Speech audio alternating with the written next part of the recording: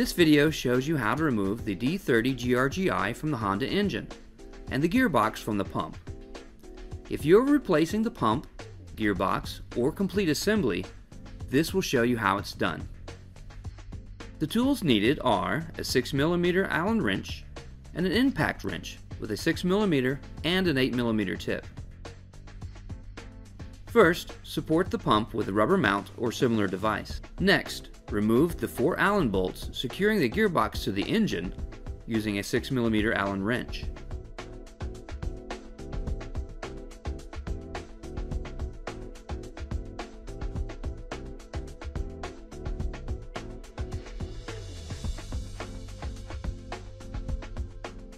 There are 2 halves of the gearbox held together with 5 bolts.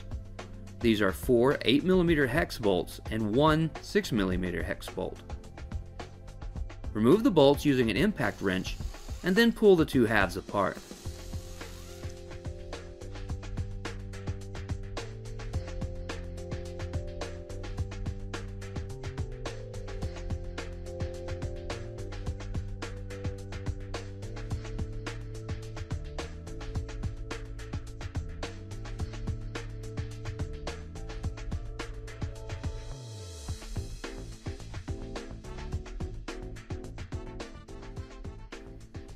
You will see a gasket that seals the 2 halves together.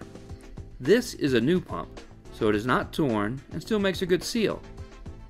In most instances, it is recommended to replace the gasket when changing out the pump or the gearbox. Half of the gearbox is still connected to the pump. You will need to use an impact wrench to remove the 3 8mm bolts holding the gear onto the pump crankshaft. Remove the bolts and make sure you do not lose the washers. The gear and gearbox half will easily come off the pump now.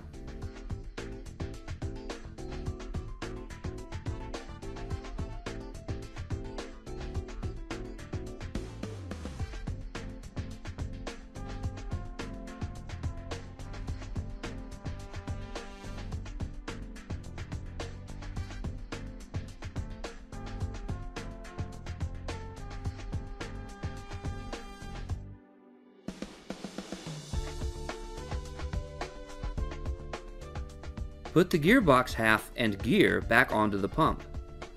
Don't forget to put the washers back on.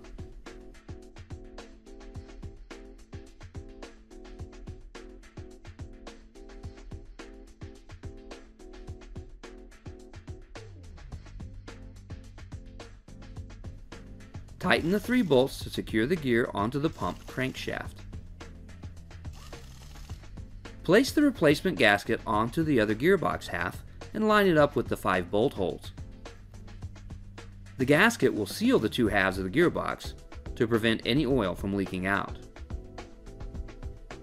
Put the 2 gearbox halves back together, making sure the gasket is in place while putting the bolts back in.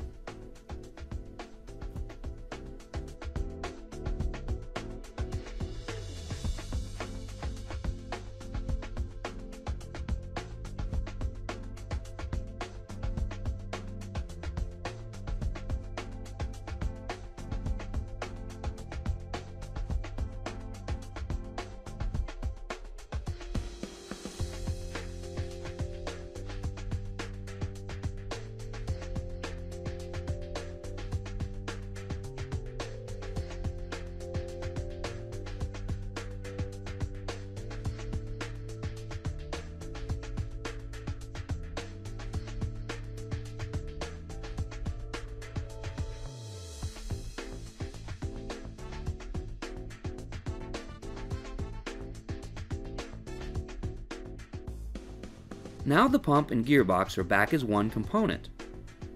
Before putting the gearbox back onto the gas engine shaft, apply anti-seize to prevent future headaches.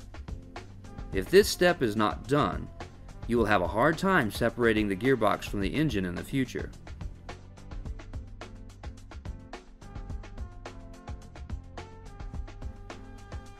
Place your thumb on the key so it does not move, and align the male engine shaft into the female gearbox shaft.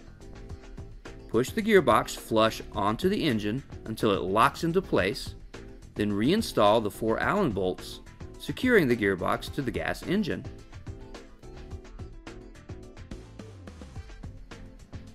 The final step is filling the gearbox with gear oil. Remove the dipstick on the top of the gearbox. There are 2 grooves on the dipstick, and the oil level should be in between the indentations. Add 10 ounces of 80/90 weight gear oil and check the level with the dipstick.